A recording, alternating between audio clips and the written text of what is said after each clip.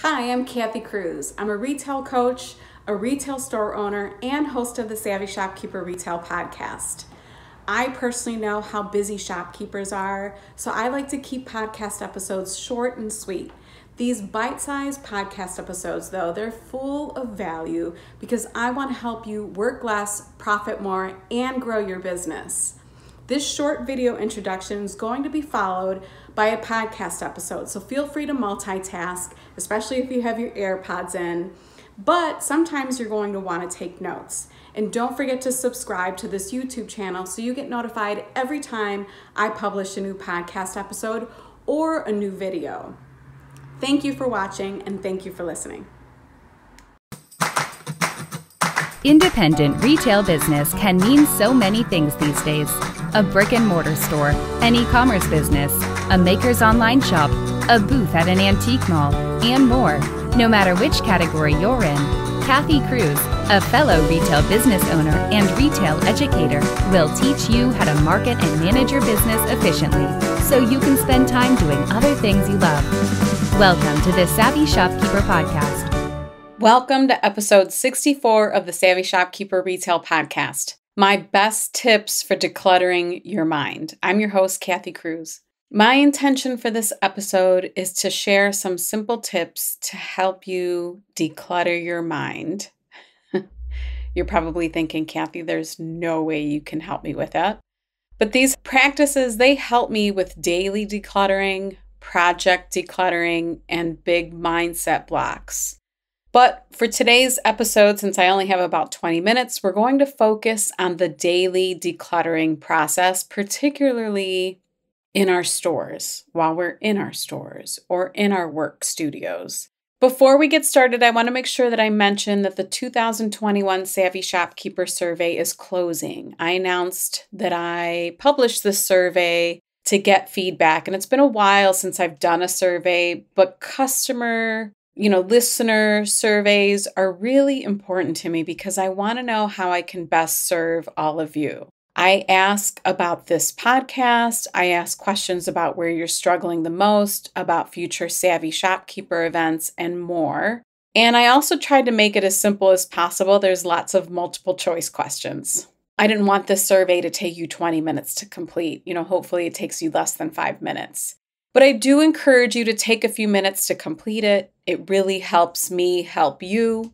And if you choose to enter your email address at the end, I'll be drawing 2 winners, not just one winner, but 2 winners for 1-hour coaching calls with me. And that's a $200 value for each call.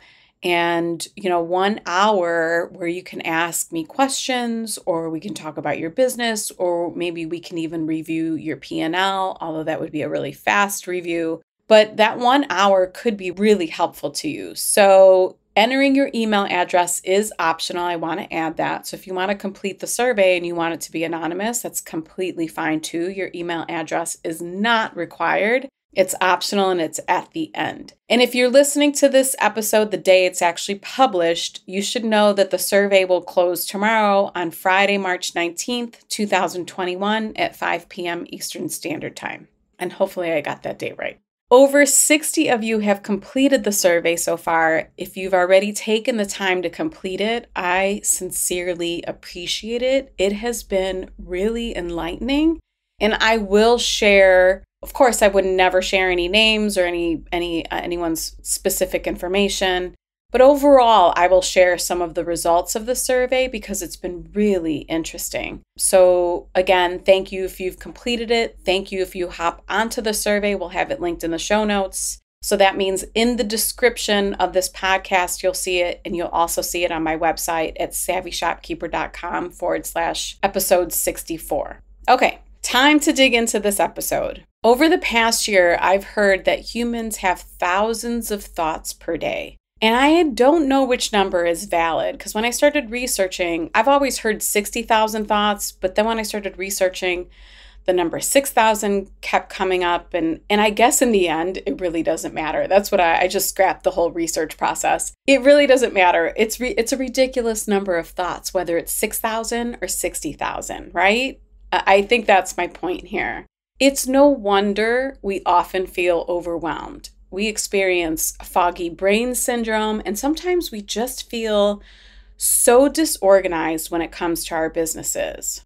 For many retail business owners, and I say this all the time, but we wear so many hats, even when we have a good team in place.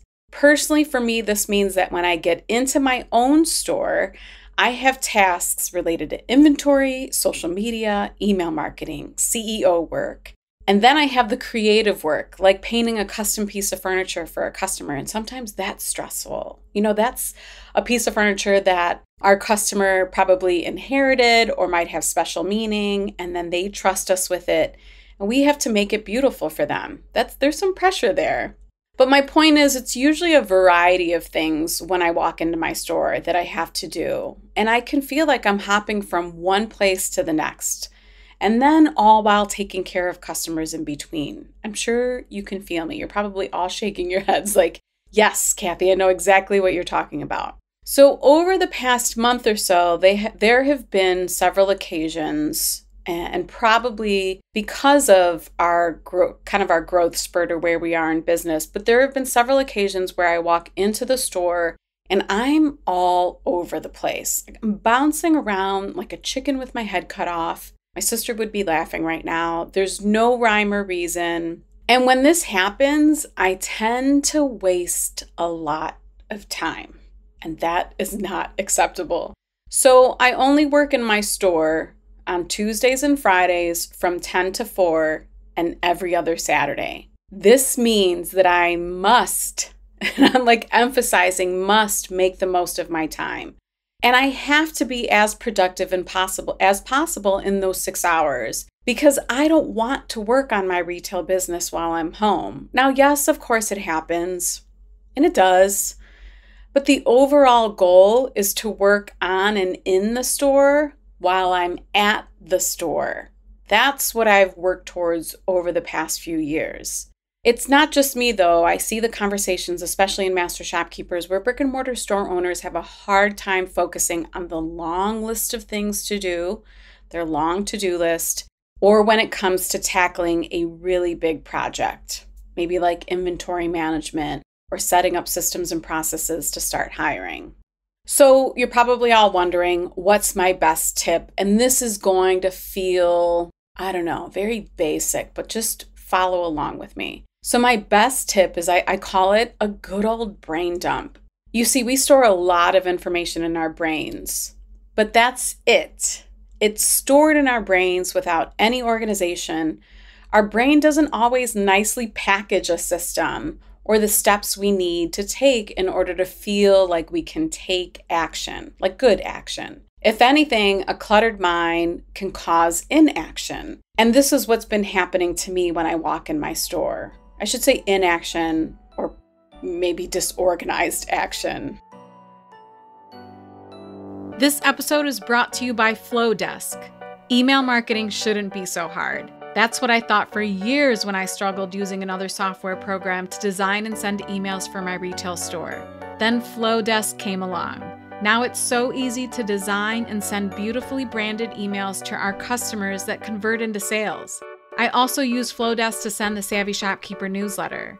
Flowdesk is a woman-owned company, and the software is in beta, which means they're still new and building some features, but personally, I have loved it.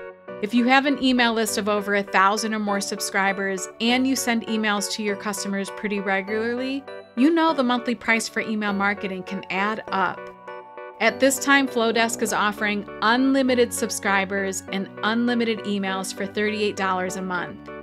But I have a special offer for you. You can have unlimited subscribers and send unlimited emails for only $19 a month. To get half off the monthly price of $38, yes, it's only $19 a month, visit savvyshopkeeper.com/Flowdesk for a special link. That's savvyshopkeeper.com/Flowdesk, FLODESK. So the first step in a brain dump is to write it out. What I realized helps me out the most, whether it's a daily decluttering or a project decluttering, is to dump all these thoughts out onto paper. Literally, it's pen and paper. Or if you prefer, It could be digital. It could be a keyboard and software. You choose what works best for you. For me, I usually start with pen and paper. It's simple. It's always around. And then if needed, I'll move on to something like Trello, and that's a planning software that I use. I've talked about it in other episodes. And you'll find a link to Trello on the resources page of my website. And of course, we'll link it in the show notes, but it's savvyshopkeeper.com/resources. And I have a lot of resources, software tools, things that I recommend on that page. I'm going to say it again, just in case. savvyshopkeeper.com/resources. So moving on, I want to share an example of a daily decluttering that I do. So I got into my store one day in early March, and not only was our studio cluttered, and that can happen in our studio, we had lots of projects going, but my brain was cluttered too. And clutter causes overwhelm and, again, either inaction or wasted action. So I took out a pen. I just paused, like literally forced myself just to stop because I was just bouncing around. It almost felt reckless. So I took out a pen and literally dumped everything I needed to do that day in those 6 hours onto a piece of paper. It was sloppy, it was ugly, and it didn't matter. You could be thinking, Kathy, this is just a to-do list, but it's not. If I brain dumped a to-do list, that list would have been miles long, miles. And most likely yours would be too, right? So the next step is the one that's probably the most important, and it's the key to successful action, is to make it realistic and do what's important. If you haven't read The One Thing by Gary Keller, and I think it's Jay Papasan maybe is the other author's name, I'll have the book linked in the show notes. I highly recommend it. Again, the name of the book is The One Thing. One premise in the book is to focus on what's important rather than constantly putting out fires. And this is a book that I read, and I'll never forget it because I read some books and I'm like, okay, on occasion it'll be a good point.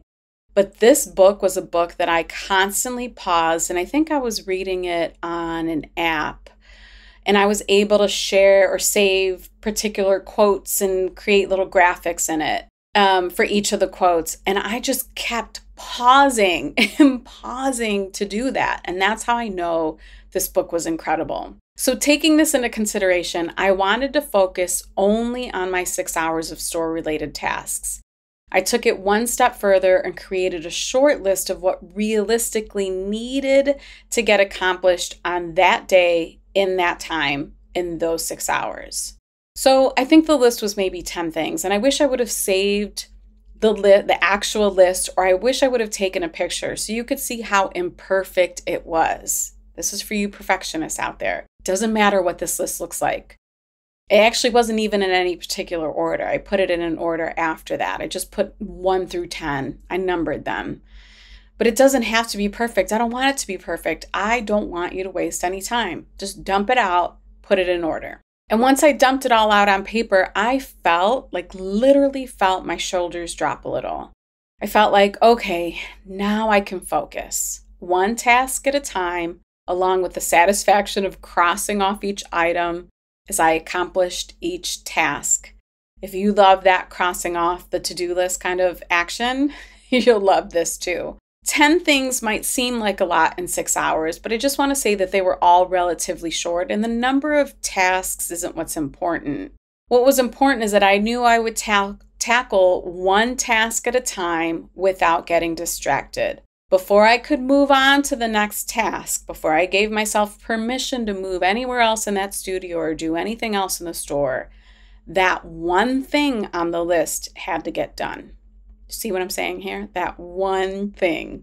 If I value my 6 hours in the store, and I certainly do, especially after all these years of teaching myself how to do this, then I have to make how I manage my time there a priority. So I'm going to rephrase that, and I'm going to say it twice because this might be the biggest lesson you'll get out of this podcast episode.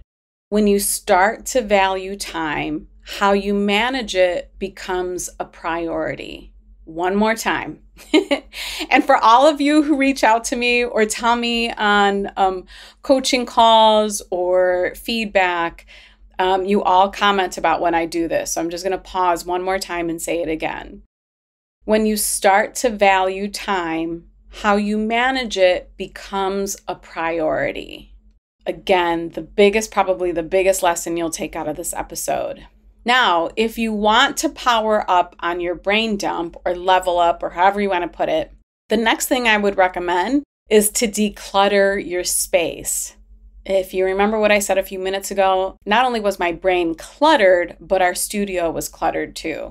The decluttering of the studio came a few weeks later, but it did happen. Studies show that a cluttered workspace, whether it's an office, a work studio, or even your store, contributes to the feeling of overwhelm. This is another thing I often hear members say, or group members say, that when they declutter their storage room, their office, their store, or their work area, the overwhelm lessens and their efficiency increases. So go ahead and declutter. Get organized. Make your space what it needs to be in order to be the best shopkeeper you can be.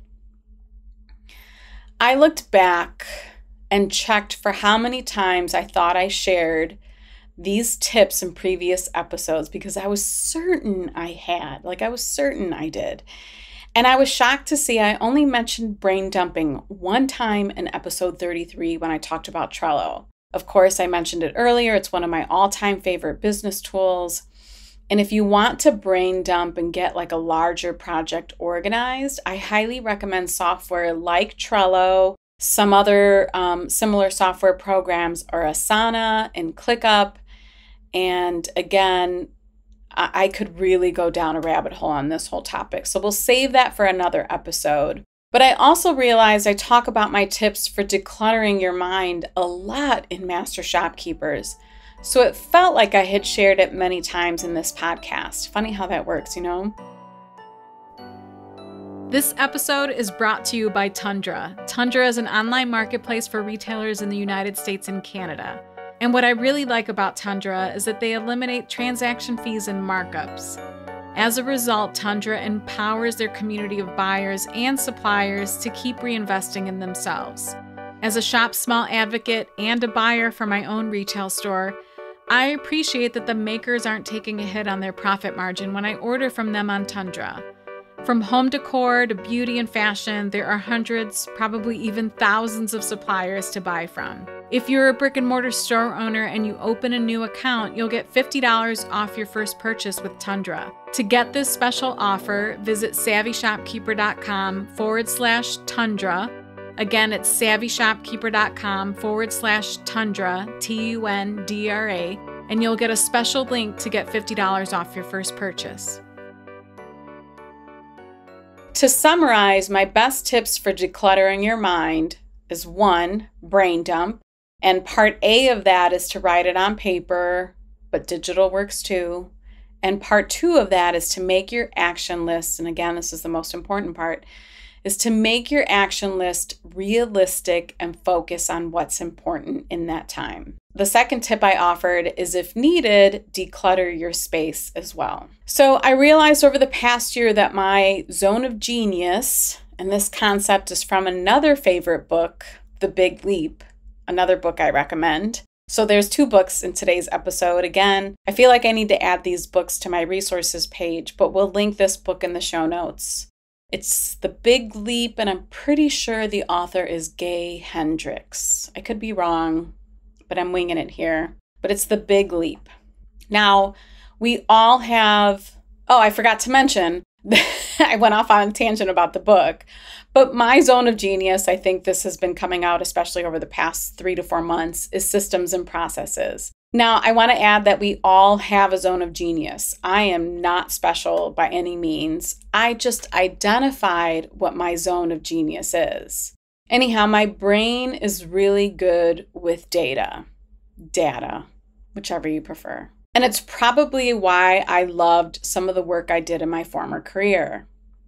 What I'm really good at is making sense of a bunch of information, a bunch of data, whether it's a bunch of numbers or a bunch of cluttered thoughts. So let me give you an example. I am currently working with multiple one-on-one clients, and each client's needs and frustrations are a little different. Although I'm finding a lot of clients are coming to me for systems and processes. Some for mindset, some for definitely a deep dive into their financials and how to grow their business and how to profit more. But some do come to me for systems and processes. And when they book me, they're usually surprised I don't have a form for them to fill out or a questionnaire to complete. And you're probably wondering why. And it's because I prefer to start with all of my one-on-one clients. I prefer that first call to be a brain dump. I call it the brain dump call because I literally want them to dump all of their business-related thoughts on our first call together. I want them to just tell me all of the things that are frustrating them, all the things that they need help with. And they always do. And by the end of the call, they always seem to apologize for it. But it really isn't necessary. I don't do this to make them feel bad, and I'm certainly not wasting their time or their first hour call with me. What they don't realize is that during that first call, they literally provided me with their own roadmap to success. Yes, I have to organize their thoughts, and I have to come up with a plan and a little bit of a strategy, but I turn their thoughts into a personalized roadmap. And that's essentially what they do for me on that brain dump call. Well, they do it for themselves. It's just that their brains are too cluttered to see it. If you want to see the show notes to this episode or find links to anything I mentioned, you can visit my blog at savvyshopkeeper.com/episode 64. It's savvyshopkeeper.com/episode 64. I will try to remember to have the survey linked in the show notes and in the podcast description so it's easy for you to find. And then I also want to add that I recently announced that my one-on-one client spots are temporarily sold out. If you follow me on Instagram or Facebook, you might have seen that. Now that I value my own time, and it took 4 years to get there, I know that the number of hours that are blocked for work on my own calendar can only fit a certain number of clients. So it is closed right now, but I do have a wait list going, and some of you have signed up, and I appreciate it. And you can sign up for the wait list if you go to the Shopkeepers Academy website. That's shopkeepersacademy.com. And when a spot does open up, and I think that'll happen in the next month or two, or maybe 2 spots will open up, whoever's on that email list will get notified first. So we'll have that also, the Shopkeepers Academy, linked in the show notes. We're going to have a lot linked in the show notes on this episode. But thank you for listening. Again, I think it's really important to say thank you for taking the time to complete the survey. I genuinely appreciate it. I can already tell from the results on the survey that I will be able to, start projects or offer things that mean the most to all of you. And I have a lot more information on that coming soon. One of the things on the survey is talking about in-person events. And of course, all of that was put on hold. And it doesn't surprise me that it's one of the things that you're all asking for the most. So watch for that. And until the next episode, be savvy and boss up.